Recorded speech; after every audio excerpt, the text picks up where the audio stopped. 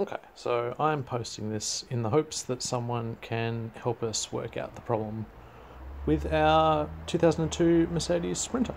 So we're having an issue where the tank gets about halfway full and then the engine stops pulling fuel through.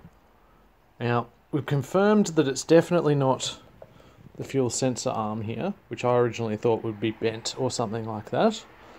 And the way we've confirmed that is, first of all, it's not bent, but second of all, when we filled it up after it died last time, it took 40 litres of fuel to fill it up, and it's a 75 litre tank.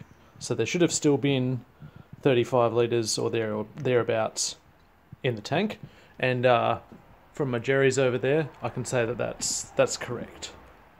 So, what I'm suspecting is the problem is that when this sits in the tank, it sits at about this height in the tank, right? Now, fuel comes into here from the recirculation part, I think, and that comes out down in here, if I can get the camera in the right spot, down in this little bit here, it comes out. And then it gets sucked back up the other hose, this one, if I can get my finger in there, it comes back up this one, up here, back through here, and off to the filter and into the engine. Now, what I can't work out is where does the rest of the fuel get into this thing? Because there's no holes in the bottom, there's no holes in the sides. All that there is this little thing here, which has a blank on it. Now, logically to me, what's happening is when this tank gets to half full, before then, the fuel's sitting at this level, right? So it just pours into this unit. Once it gets below this level, all that's left is what's circulating back in, which is obviously going to be when we're getting that halfway reading, because the fuel will be sitting up here, but there's actually no fuel getting into this unit.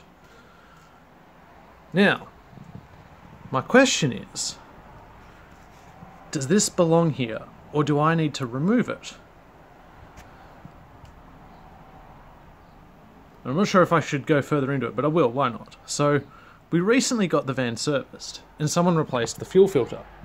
But they had it for a week and they couldn't work out how to get the engine to turn again. And they said that they took the fuel tank off and that they tried to pressurize the system and everything, which doesn't work on these particular Mercedes because of the way that their fuel pump system's set up.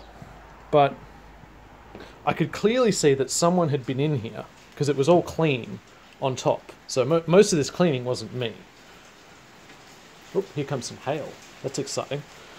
Anyway, I'm suspicious that they've replaced this unit thinking that they broke it or something, and then they've not taken this little blank out. But I also can't remove it without breaking it myself. So I guess, yeah, with the hail coming down out there, if anyone can help me, that'd be great.